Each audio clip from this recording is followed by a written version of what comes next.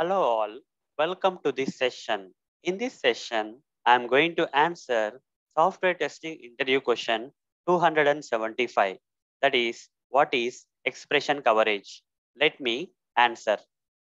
So, what is expression coverage? Before understanding what is expression coverage, we have to first understand what is code coverage. In code coverage, we measure the amount of source code or program code of the software that is tested or executed. Okay. So it falls into the white box testing category because here, while measuring the source code of the software that is tested or executed, we can see the code. So it falls into the white box testing category. And because of we measuring the amount of source code or program code of the software that is tested or executed, we can find the gap. Okay, we can find the gap in the software where the source code of the software is not tested or executed. That is, the areas of the software code that are not executed or tested by the tests. Okay, that we can understand here. Which areas of the software code have not been covered as part of the code coverage, we can understand. So in order to increase the code coverage, we have to increase the number of tests. Okay. So the number of tests that are required for executing the gaps or areas of the software code that are not executed need to be increased. With that, the code coverage will be increased. Okay. So to perform this, to perform more tests on the software code to increase the code coverage, there are different techniques. They are called as structured based test design techniques. So at a high level, test design techniques are categorized into black box test design techniques, then experience based test design techniques, and the last one is the structured based test design techniques. So there are different techniques under this structure based test design techniques, ways or methods you can also call. They are statement coverage is one structured based test design technique. Then we have the branch coverage, another test design technique. Then we have the path coverage and condition coverage, which is another structured based test design technique.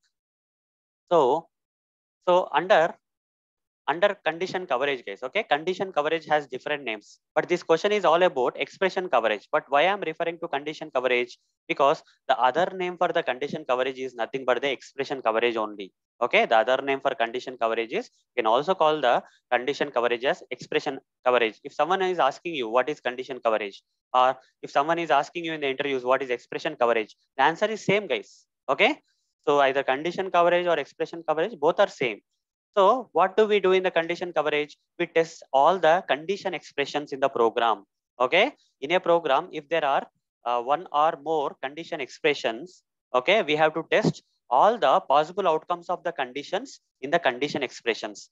So theoretically, you may not understand this statement, but let me explain this practically, guys. Okay. Here we have a sample Java code. Here I am calling the method. This is the Java code, guys. And here I'm calling this method. So when this particular method is called, what's happening is, you see, in this particular method, there is only one condition expression. Only this part is the condition expression. This is only the condition expression. A greater than B and C greater than D, which is inside the circular brackets, is the condition expression. But how many condition outcomes are there? There are two condition outcomes. This condition may result in a single condition expression, there are multiple condition outputs or outcomes. So this will result in true or false, or this may result in true or false. Okay. So how to perform condition coverage or expression coverage? We have to execute. Okay. We have to test all the possible outcome conditions in the condition expressions. Here we have only one condition expression. In that, whatever the possible condition outcomes are there, each and every possible outcome we have to test. So how many combinations will come? True. Okay. This may result in true. This may also result in true. True is one combination. Then true and false. Then false and true. And finally false and false. Both are false. So how many tests are required here? 4 tests are required. Okay. In order to test this condition expression having the multiple condition outcomes. Okay. So we have to give 4. What if there are one more possible condition outcome? For example, here there is one more thing like either or and whatever you can put it here, guys. Okay. So let's say there is something like B less than C. B less than C. Okay. B less than C. So there are 3 possible condition outcomes. Now, if I have to test this, I have to test with a different combination. True, true, true, true, true, false, true, false, true, false, true, true, like that, guys. Okay. Like that, we have to increase the number of conditions. Mostly 8 will come. 8 possible tests will come here. to complete the condition coverage. Okay, to complete the condition coverage, in this example 8 outcomes will come. Okay, if there are only 2 condition outcomes in this condition expression, 4 possible tests will come. But it is not compulsory that there will be only one condition expression. There can be multiple condition expressions in the program. There is only one condition expression, right? There is only one condition expression, but in a program there can be multiple condition expressions having multiple condition outcomes.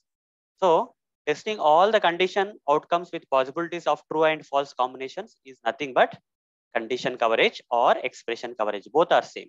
So hope guys you understood what is expression coverage. Expression coverage in this particular example is 4 tests. 4 tests. That is a if you test all the 4 tests, then 100% condition coverage or expression coverage you can say. If you only test a true and false, true and true combination, there are 4 combinations, right? True, true, true, false, false, true, false, false. If you only test true, true, then what is the condition coverage? Only 1 by 4, that is 25%.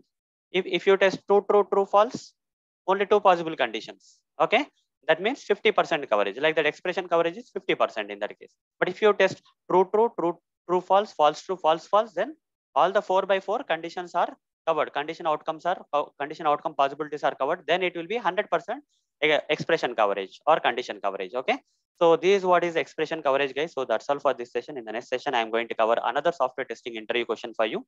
Till then, see you. Bye bye.